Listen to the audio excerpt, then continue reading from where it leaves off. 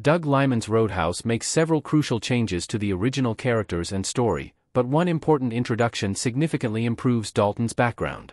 Variously played by Patrick Swayze in the 1989 version and Jake Gyllenhaal in the reboot, Dalton is portrayed as a charismatic, eccentric enforcer, who is just as likely to charm a bar patron as knock them unconscious. However, while both versions are relatively consistent between the two movies, a major change makes the 2024 Roadhouse's interpretation much more believable. Neither the original Roadhouse nor the remake are renowned for their realism.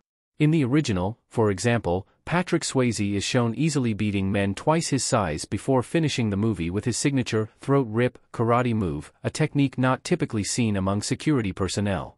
Continuing the trend, Roadhouse 2024 is a deliberately over-the-top action comedy, with Gyllenhaal playing an even quippier version of the original character.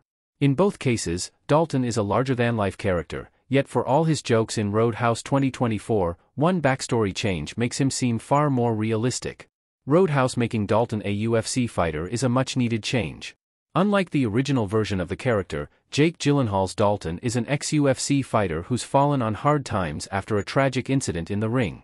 While aspects of his personality and the deliberately heightened realism of the fight sequences mean that Roadhouse is a lot less grounded than many contemporary action movies, the decision to give Dalton a fighting background and suitable pedigree makes his exploits against the film's various antagonists feel somewhat believable. This is a major change from the original Roadhouse. In the Patrick Swayze movie, Dalton is both a philosopher and a fighter, combining a degree with experience at New York nightclubs. This combination already makes him seem much less realistic than Gyllenhaal's version of the protagonist. However, the movie's biggest problem is that, despite this nondescript background, everyone seems to be fully aware of who he is. Whereas Roadhouse 2024 turns Dalton into an internationally renowned fighter, the original Roadhouse creates a nonsensical world where bouncers seem to be semi-celebrities. From the outset, this makes it difficult to believe in Roadhouse's universe. The original Roadhouse's Dalton backstory made no sense. On one level, the mystique around Patrick Swayze's Roadhouse character helped establish him as a modern version of Clint Eastwood's man with no name, a mysterious do-gooder who never remained in one place for long.